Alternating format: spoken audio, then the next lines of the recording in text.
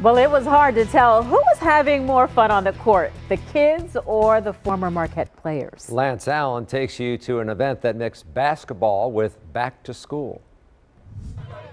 At the Mary Ryan Boys and Girls Club, Marquette's Be the Difference NIL, or Name, Image, and Likeness deal, held its first event, giving out school supplies. This is amazing, just to put this event together. The kids were super excited. They get a chance to meet, players like Steve Novak, Travis Diener that played in the NBA. I mean, it's just amazing for them to be out here and for them to be, coming back and just giving back to the community.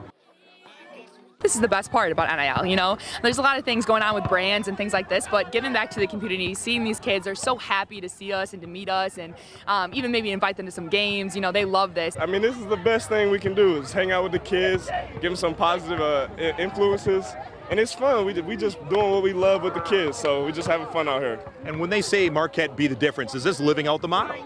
This is exactly what it is. You see all the kids, they mobbing, all of it. We just having fun out here. For Mequan's Murata, she loves interacting with the kids. I just kind of like to answer questions. I think that the kids love to ask us questions. We do a really cool thing, right? We play college basketball. Not everyone has this opportunity, but how can we teach them a little bit about growing up a little bit, and not even questions about basketball, but like, where are you at in life? While for Rob Jackson, a key part of Marquette's 2003 Final Four team, this is home. I was born and raised here in the city of Milwaukee, and just to be from here and to be able to come back, transfer back to Marquette, and now be working for an organization like the Boys and Girls Club, giving back to the youth it's unreal. Lance Allen, TMJ4 Sports.